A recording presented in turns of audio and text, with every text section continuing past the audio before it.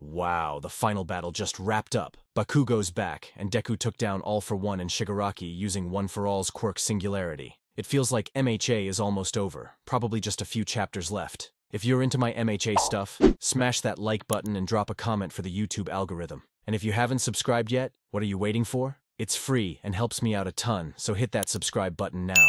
In the last chapter, we saw literally everyone was doing their best to clear a path for Deku to get to All For One. Even though Deku doesn't have One For All anymore, everyone figured the only way to beat All For One was for Deku to give him one last punch with whatever power was left. All For One tried to use the activation of all of his quirk factors at the same time to blow up all the heroes at once, including, of course, Deku. But because all the heroes and hero students on the battlefield did their best, and they protected Deku, and because Deku knew that the whole world was watching him and rooting for him, in the end, he managed to land a punch on All For One. This epic teamwork had everyone cheering, even Deku's mom, Inko, and the US president. Upon seeing Deku and the other heroes giving it their all in this fight, the US president ordered his subordinates to send every American hero to Japan to help in the fight against All For One. This was a complete reversal of the US's previous policy, which was not to interfere, because they didn't want to anger All For One. If All For One ended up winning against the heroes in Japan, he could then move on to threaten the US next.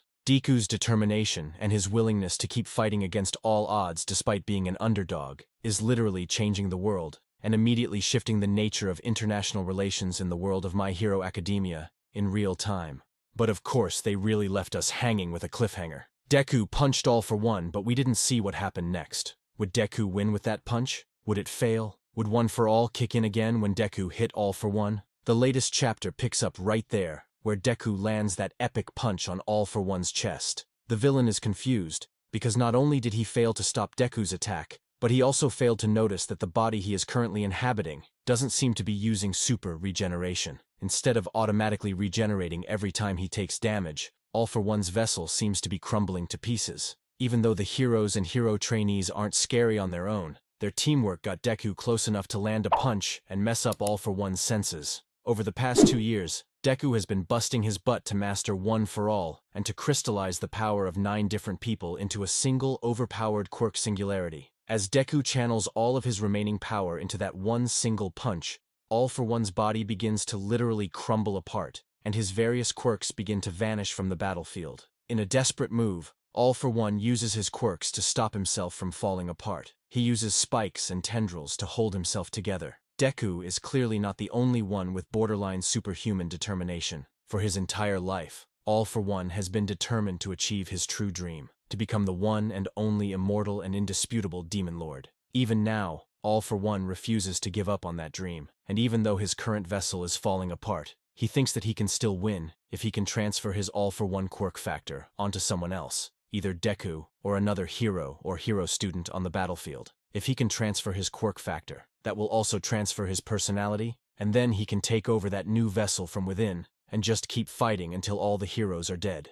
Deku yells at All For One to stop and charges in for another attack, but he doesn't get what the villain's up to. All For One wants Deku closer so he can transfer his quirk to him. He opens his arms to make contact and complete the transfer. Even though Deku and the other heroes don't seem to be aware of All For One's plan, but Kururugi senses what is about to happen, and Oboro Shirakumo inside the Nomu starts waking up again. In the last chapter, Kururugi was drained from using all those warp gates, barely holding on. However, in this chapter, he decides he must do one last thing, even if it kills him: save Deku from becoming All For One's vessel, and free Tamura, Shigaraki, from being All For One's slave. Kururugi, aka Oboro Shirakumo, tells his childhood friend Yamada he's sorry he has to go now, because he has to protect Tamura Shigaraki. Kururugi makes one last warp gate between All For One and Deku, stopping All For One from transferring his quirk to Deku and taking over his body. A crying present Mike says that he knew this would happen because no matter when and no matter where, Oboro Shirakumo always reaches out to help those in need,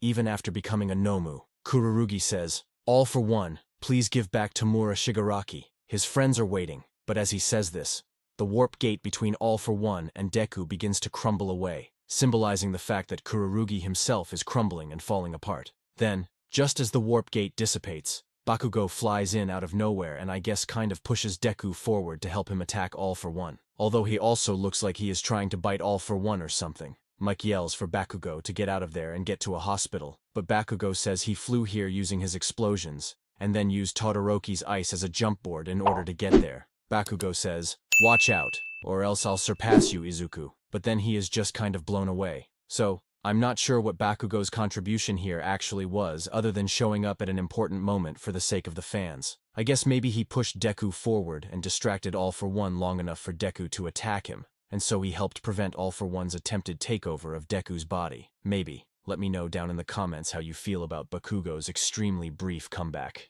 Anyways, Deku says, "I'll never forgive you, All For One." But he also says he doesn't think All For One is some monster or evil demon king. Just like with Shigaraki, Deku tries to see the human side of All For One and figure out how he became the bad guy he is. As Deku hits All For One last time, he says that in the end, All For One is just a lonely guy. As Deku says this, we see the lonely vestige of All For One in the vestige world, noticing a small flame that he sees as a piece of his brother, Yoichi. The flame starts talking in Yoichi's voice, saying that before moving all the one-for-all quirk stuff into Shigaraki, Deku left a bit of Yoichi's vestige inside himself. This piece woke up when Deku used the last bits of One For All in his attack. Yoichi's flame says Deku really wants to complete One For All the right way, whatever that means. Surprisingly, All For One's vestige gets super emotional. He's happy that some part of Yoichi is still there and yells at the flame not to leave and to show him his brother's face. The flame says it can't, because it's disappearing,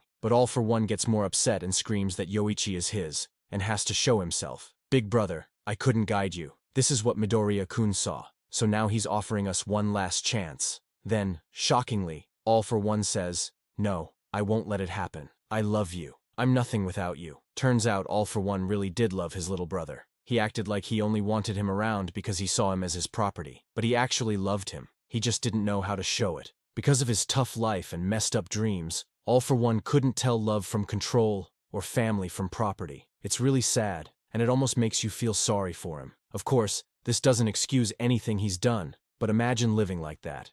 Imagine loving your brother but only knowing how to treat him like your property and a prisoner. Deku's right. All For One must have been lonely his whole life. If he treated his own brother like this, you bet he treated everyone else the same. Probably never had a real friend because he saw everyone as chess pieces and property. Yoichi says it's time for All For One to pay for using people for his selfish ends. Yoichi's flame isn't the only one that woke up when Deku touched All For One during this final fight. We see the vestiges of the other One For All users and even the real Tomura Shigaraki's vestige approaching All For One's vestige from behind. Just like I said in my earlier MHA vids, All For One gets hit on two fronts at once. Outside, Deku's attacking with the final embers of One For All. Inside, the vestiges of the former One For All users and Tomura's vestige are attacking. In that moment, being torn apart from both outside and inside, All For One is finally destroyed. At least it seems that way. In Shonen, you can never be 100% sure, but it looks like All For One finally paid for his crimes and disappeared into the void with the last bits of his brother Yoichi,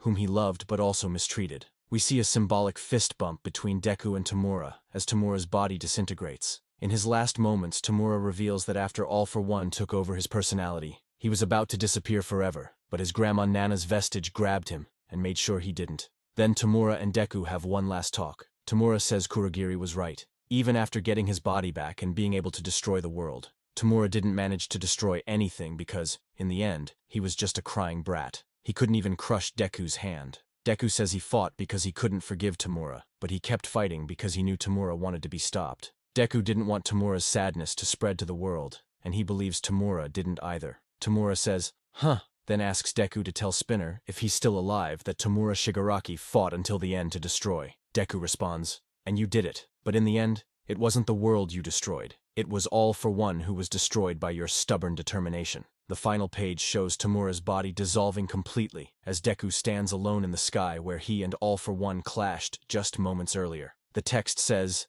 "The conclusion." So, looks like this is it, the end of MHA. All For One is finally beaten, and both he and Tomura Shigaraki are dead. But Tomura got some redemption by fighting All For One in the end. Kurogiri is also seemingly dead, and Deku is probably quirkless unless Hoshi pulls another All For One revival or some crazy twist. Expect the next few chapters to be an epilogue. They'll tell us what happens after the battle, what happens to the heroes, who ends up with who, and how Japan recovers from the villain war. The American heroes sent by the president will arrive too late to fight, but they'll help clean up the remaining villains and rebuild Japan. I wonder if we'll get a time skip showing how Deku and Class 1A are as adults. Maybe we'll see Eri, Koda, and the next generation of hero students at UA. If we do, what do you think will happen? Let me know in the comments. Now that the big fight seems over, will Deku's dad finally be revealed? Will his absence be explained interestingly, or will it just be like, oh yeah, he was away for 2 years and no one heard from him, but that's totally normal, no big deal. I hope we get a good explanation and it doesn't just stay unresolved forever. If you liked this video and want to see more, leave a like to let me know. And don't forget to subscribe and hit the notification bell. It's free but helps me a lot.